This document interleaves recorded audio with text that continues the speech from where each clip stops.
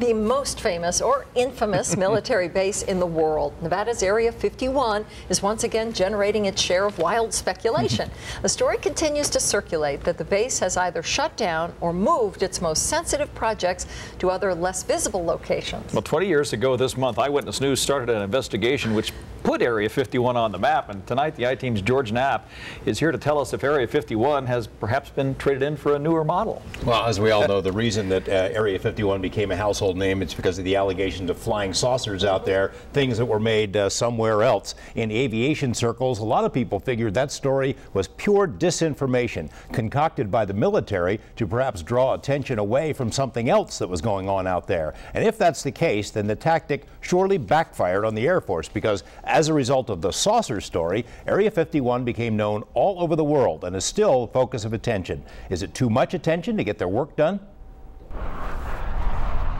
Civilian pilots and other eyewitnesses have been seeing strange things in the skies in and around this restricted airspace that straddles the Nevada-Utah border. If there's a base hidden out here in this desert, it certainly isn't easy to spot. But we're getting ahead of ourselves.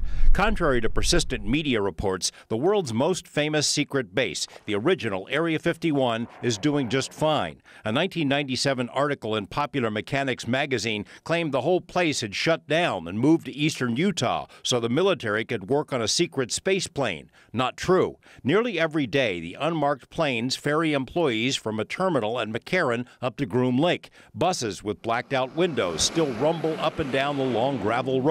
Satellite photos show the facility, that's the only term the government will use, the facility operating at Groom Lake is bigger than ever, with new hangars and other buildings. And that means the cottage industry that's grown up around the base continues to thrive as well. In Rachel, the little Ailey Inn still sells Beam Me Up Scotty highballs and E.T. merchandise. At the other end of the extraterrestrial highway, the rival Area 51 Research Center sells its own merchandise under the shadow of a 30-foot-tall alien robot. Curious types armed with cameras and high-powered lenses still trek through the desert or climb the mountains to get a glimpse of the base. Well, there's several, actually 9 flying saucers. Things took a radical turn for Area 51 in 1989 when a man named Bob Lazar made the outrageous claim that he had worked on flying saucers at a facility called S4 in the Area 51 complex. Ever since Lazar told his story, the world has beaten a path to Area 51's door, which is why it might make sense for them to move their most sensitive projects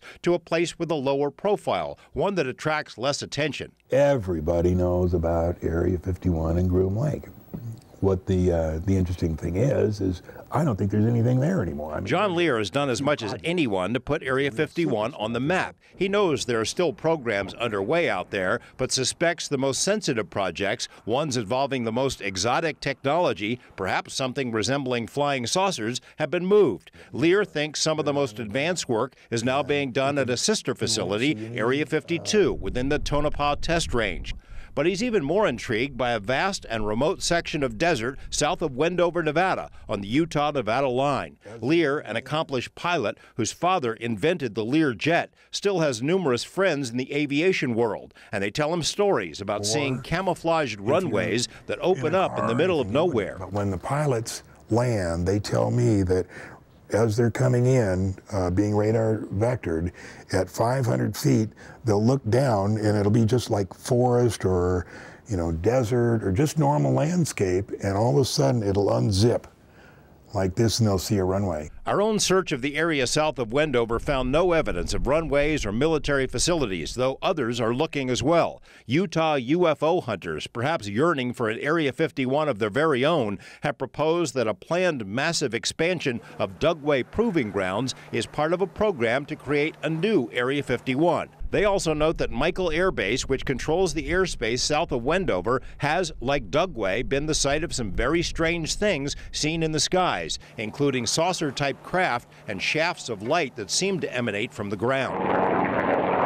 The one thing we've learned from chasing after the original Area 51 is we're unlikely to find out much unless they want us to know. If something's going on out there, they don't want anyone to know about it. They're not going to know about it. It's not going to happen.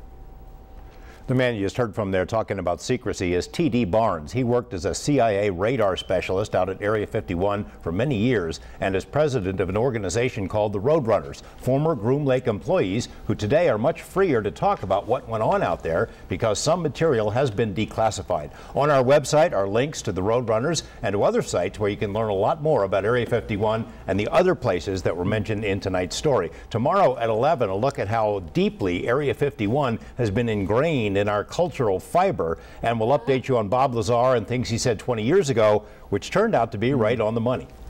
So the guys at Area 51 must be kind of happy that the media is saying nothing's going on there, so they're going to like move along, you know. Yeah, I'm sure that there are many who think just that, you know, just as the flying saucer story might have been created as disinformation, that as a diversion ploy, so was this story about the base has been shut down, and I hear it all the time. People who say they read it somewhere, Area 51 isn't there anymore, and it's probably deterred a lot of people from going out there, which means a lot fewer headaches for the people who run the base. The fact is, Area 51 is alive and well. There is no other place like it in the world. And even if they have moved some other things, different places, that place is very, very busy. Still humming, huh? Yeah. All right. Thanks, George. Thanks, George.